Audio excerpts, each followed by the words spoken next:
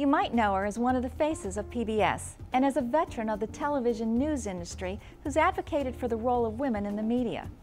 We'll talk about public broadcasting with Judy Woodruff next on Metro Center Outlook.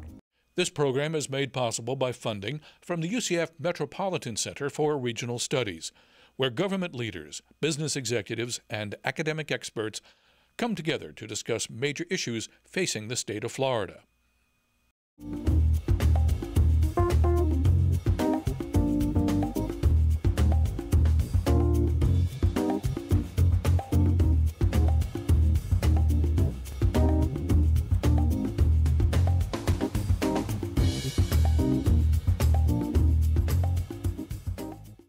Hello everyone. Welcome to UCF Metro Center Outlook. I'm Diane Trees, Director of the UCF Metropolitan Center for Regional Studies. Joining me today is esteemed journalist Judy Woodruff, host of the PBS NewHour. We are at UCF's Center for Emerging Media in downtown Orlando, where students are learning the newest in interactive technology. I'll be talking to Judy about public broadcasting and today's media landscape. But first, let's learn more about WUCF-TV, Central Florida's new home for PBS. Welcome to WCF-TV, the new home for all of your favorite PBS shows, as well as to high-quality local shows about Central Florida. Metro Center Outlook is a solid place to present the issues. Let's get what's out there, and then people can decide and make up their own mind. As an economist, researcher, and educator, I take my news seriously. I need in-depth analysis, intelligent discourse, and fluff-free reporting. I have spent my entire career immersed in international issues and the topics, and it's just wonderful to be able to bring all of that together right here on the set. Today we're going to tell you how those old home movies are being used in a program designed to preserve local history. As you probably know, we came within days of losing PBS in our community. UCF, in partnership with Brevard Community College, stepped up to the plate to make sure that didn't happen. I watched PBS all the time as a youngster, from the show Zoom to Sesame Street, so it's just a natural progression for me now that I have my own children. I love PBS. I think it offers so much potential for kids to get excited about science. With Nova and Nature and the other programs that are offered, I'm able to use that as a teaching tool. At times I do take lessons from PBS and use them, incorporate them into my classroom, because every day a child asks a question, and every time they ask a question, it's a science question. The Antiques Roadshow gave voice to my passion. Get to know us and help us get to know you.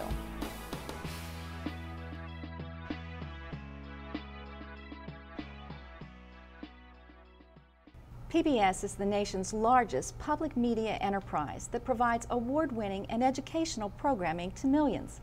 But how does it hold up against funding struggles and the changing face of the media? Joining me now is journalist and one of the most recognized faces on TV, Judy Woodruff. Judy, welcome to the show today. Diane, I am thrilled to be here. It's great to be in Orlando. You have been in news journalism for more than 30 years, at least 10 of those with PBS. What draws you to public broadcasting? Well, when I was working with, I'll tell you the story, I was working with NBC. I had covered the southeastern United States. I had covered the White House. I was doing interviews for the Today Show.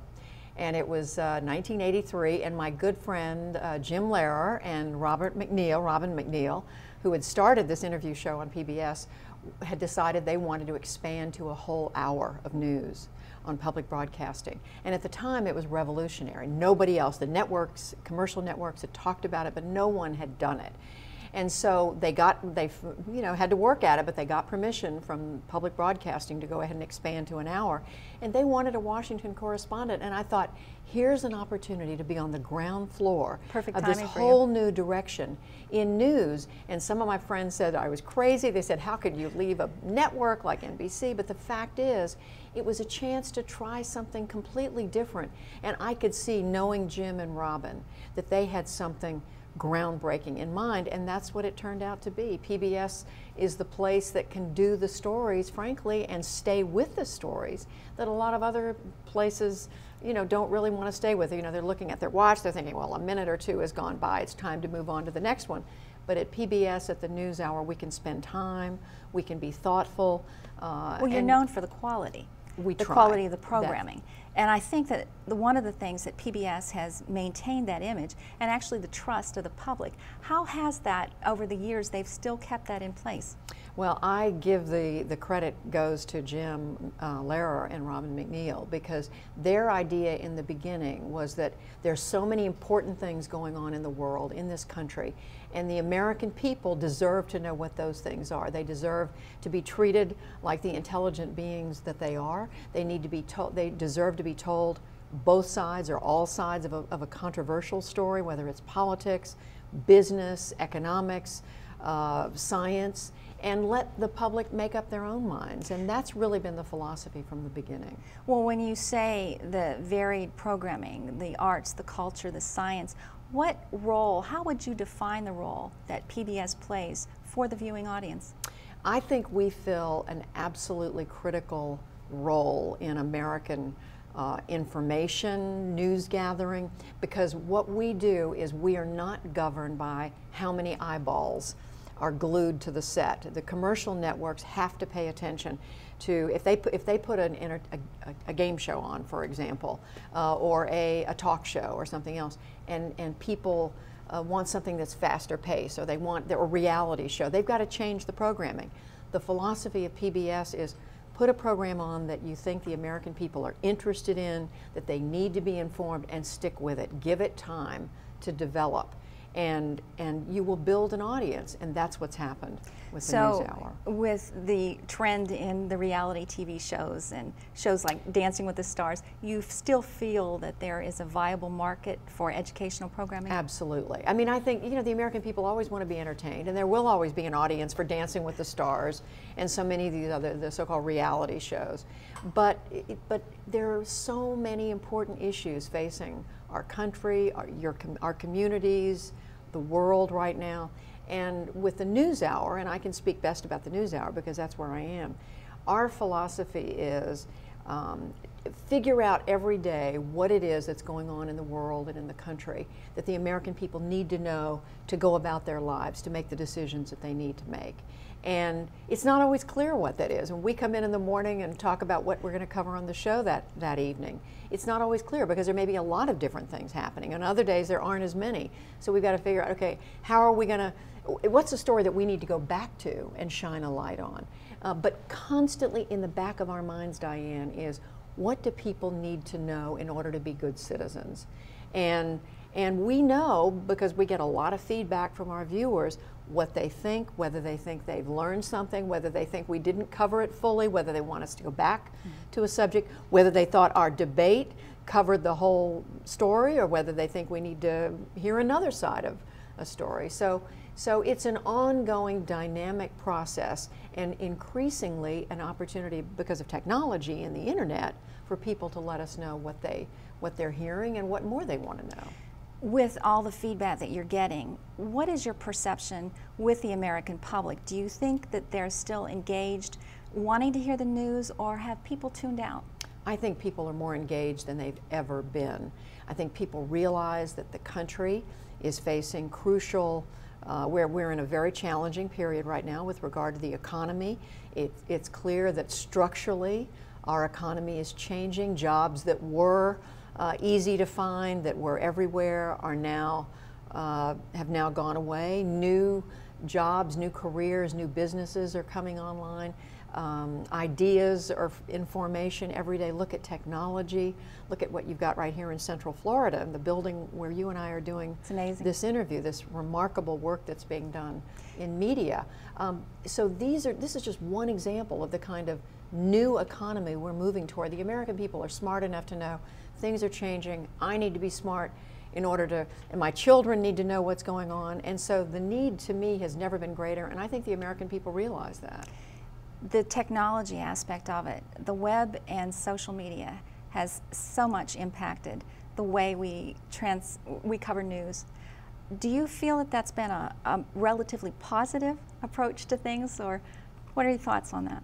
I think it's been a mixed bag, because the technology has been faster than the speed of light. If things are coming at us that we didn't even think existed or couldn't even imagine existing just a few years ago.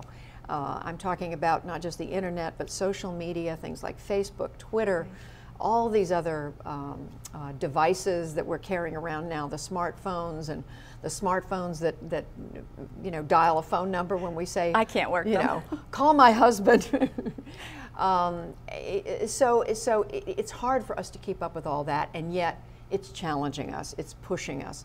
At the same time, when you look at the content that's coming on the internet and coming to us through these smart devices, I think it's difficult sometimes to sort out what's really of value and what is just fluff. And that's the challenge I think that we face. And it's a challenge, you know, we're all busy. Most of us have jobs, we have responsibilities to family, to whatever we do every day, and to also be learning these new devices and learning what all they can bring us. It's dizzying. And so I think, you know, for all of us still there's a learning curve. Certainly for me there's a learning curve. When you talk about the content, do you feel that that wall between what is factual reporting and what is opinion with blogging and Twitter, has that become more blurred? It's absolutely become more blurred. I mean, it used to be when I first went into journalism, I was told to keep my own views out of it, that I'm there as an observer. I'm there to record, to report what's happening, and to share that with an audience, to write about it and to share, but to let the audience make up their own mind. Today, you know, fast forward 30 plus years since, many people have come into journalism thinking journalism is about something different, that it's about expressing opinions. And in fact, I have some young people say to me, well, how can you not say what you're thinking? Don't you feel passionately about some things? And of course, I'm human. I'm not a machine. I have thoughts, I have ideas, I have emotions. But I continue to believe that the audience watches the NewsHour. They watch Judy Woodruff and my colleagues, Gwen Ifill and Jeffrey Brown, Margaret Warner, Ray Suarez, not to know what we're thinking, but because they want us to bring out the ideas and the views of the people we interview. If they want opinion from journalists, there are other places to get that. I think the danger is too knowing when it is fact and exactly, when it is. And knowing the difference. And we try on the NewsHour very hard to separate. We bring on, for example, David Brooks and Mark Shields every Friday night to give opinion. That opinion, by the way, is based on solid reporting. I mean, they're not just sitting in an office somewhere saying, well, gee, I hate that or love this. I think this today. It's based on, you know, on real reporting.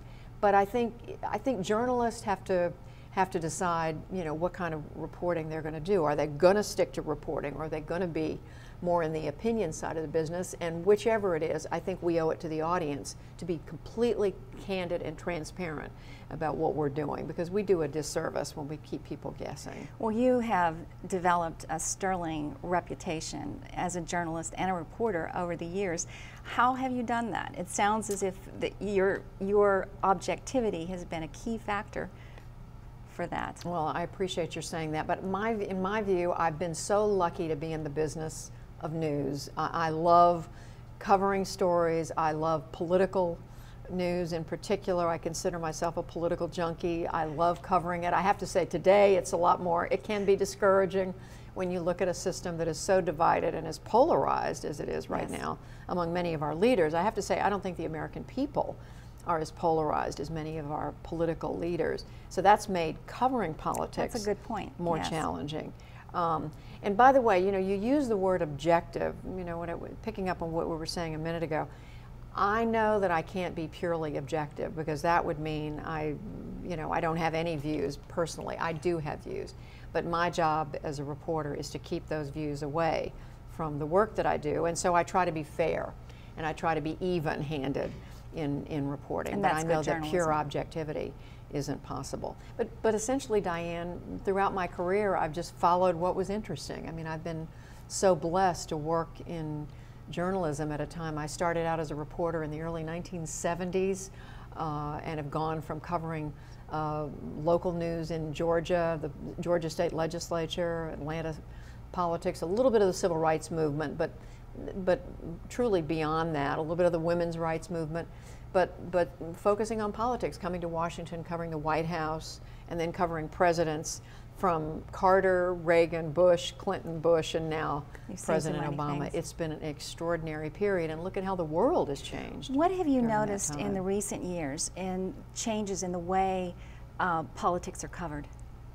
Mainly the speed of it and the quantity of it. That it's now, when I first covered the White House under Jimmy Carter in 1977, 78, we did an evening newscast on NBC, and we did a morning newscast, the Today Show. We did the NBC Nightly News and the Today Show, and those were the two deadlines. Today, with cable, and especially with the internet, deadlines are constant. You're constantly being expected to report. It puts a lot of pressure on the journalists, and it puts extraordinary pressure on the policymakers, whether it's the president or a governor or a mayor or whoever is making a decision, because whatever you do, you've got to be able to explain it instantly, and you've got to be able to manage, perceptions out there, or at least try to manage perceptions. It puts a lot more premium on thinking through how you make an announcement and who makes the announcement and what they say, and on news that gets out unexpectedly and how that's managed. And I wonder if today's political leaders have the time to think through decisions that they used to have. Clearly they don't. They are asked to speak about issues publicly often now before they've had a chance to really absorb them and study them. And so I think, we are now asking our leaders, I think, to operate in a much more challenging, fast-paced environment. I mean, we think back to the presidents we all admired, from Washington to Lincoln to Roosevelt, and the span of time that covered in this country. And you think about, they had time to go read a book or two. Not anymore. Before they had to go talk to reporters. If they did talk to reporters, now they and their staffs are constantly being asked to explain. There's so much What did you mean by this? What happened at when EPA announced this? Why did you cancel that pipeline, oil pipeline, the one that was going through Nebraska? What was that all about? Was that politically motivated or not? And then there are questions about, not just about the environment, about foreign policy. Look at the world. It's a much more complicated place. When you have to be up on all of that as well. Exactly. And the media, we've got to be on top of the story as best we can. So in a way, we feel we're constantly playing catch up. Because frankly, during the Cold War, there was the United States, there was the West, and then there was the Axis. As President Reagan famously or infamously said, the axis of evil. So my question is, the question I have for many of us in journalism is, can we keep up with the world as fast-paced as it is? And the answer, I believe, is that we have to be candid with our audience. If we are only beginning to try to understand a story, whether it's the rapid changes in the Arab countries, in North Africa and the Middle East, whether it's what's going on in Iran, Iraq, Afghanistan, we need to be candid with the audience and say, we're just now getting to talk to the generals, or we're just now talking to people on the National Security Council staff, because we can't possibly be 100% informed on something that's just happened. Well, one of the other key roles that you've played is you've always been an advocate for women in the media. And I know in the early 90s, I believe, you founded, or you co-founded, the International Women's Media Foundation. Right. What is the mission or the purpose of that group? Well, I'm glad you asked me about that, Diane, because it's something that's very dear to my heart. It's the International Women's Media Foundation. A group of women journalists came together in 1990, late 1980s and 1990, and looked at the fact that democracy was starting, it appeared then at the time, to be breaking out in different parts of the world, in South Africa, in the Philippines, certainly in Eastern Europe.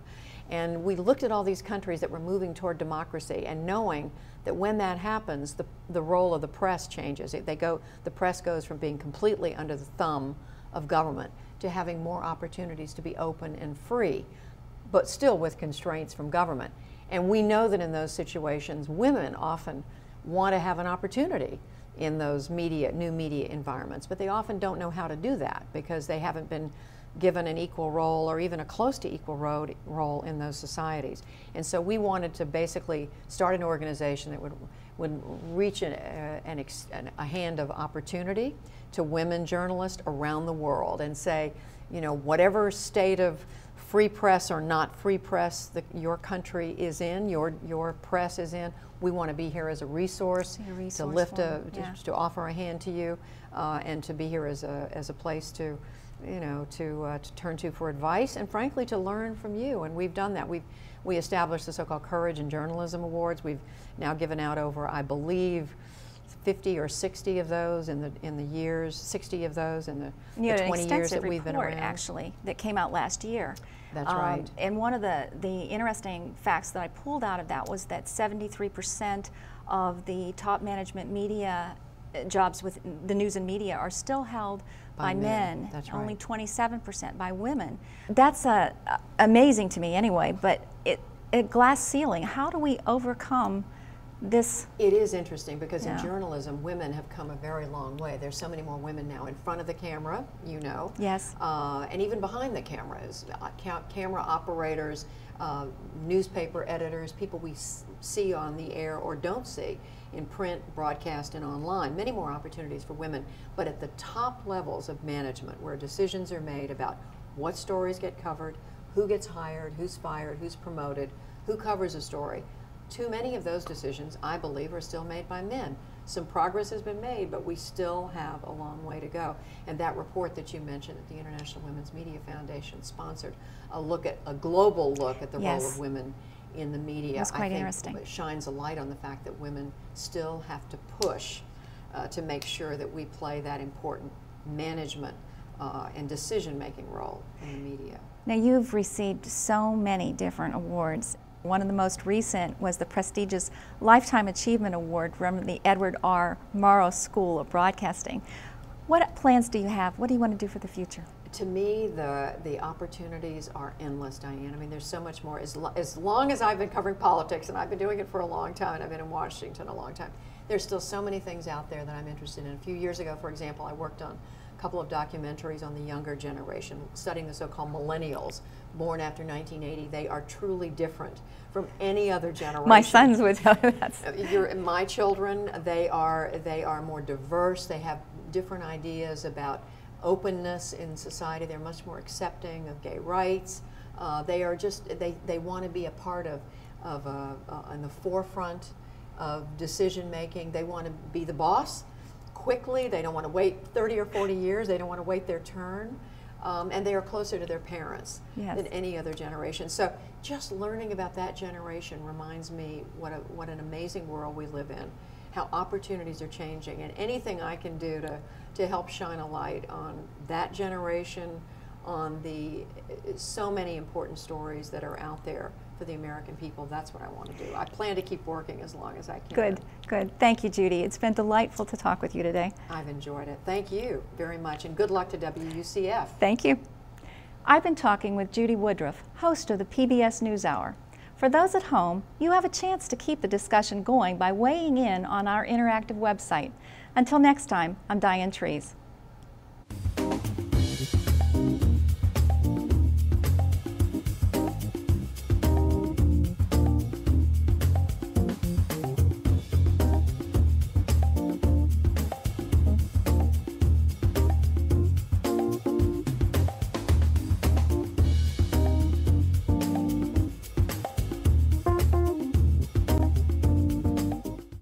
This program was made possible by funding from the Metropolitan Center for Regional Studies, where government leaders, business executives, and academic experts come together to discuss major issues facing the state of Florida.